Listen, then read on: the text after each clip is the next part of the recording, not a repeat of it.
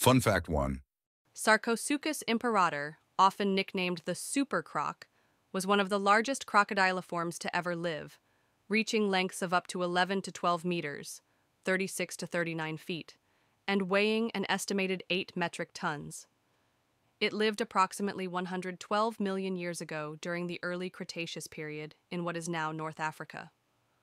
Unlike modern crocodiles, Sarcosuchus had a broad, elongated snout, filled with over 100 conical teeth, and a massive bony overhang known as a bulla at the end of its snout. Its size and anatomy suggest it preyed on large fish and possibly even dinosaurs that ventured near rivers or lakes. Fossils of Sarcosuchus were discovered in the Sahara Desert, offering a glimpse into a once lush, water-rich ecosystem teeming with life.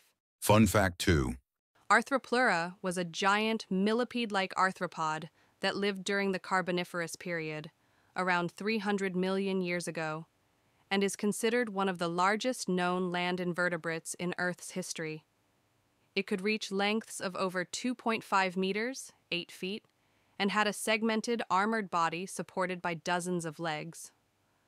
Arthropleura thrived in the humid, oxygen-rich forests of prehistoric Europe and North America, where it likely fed on decaying plant material and ferns on the forest floor.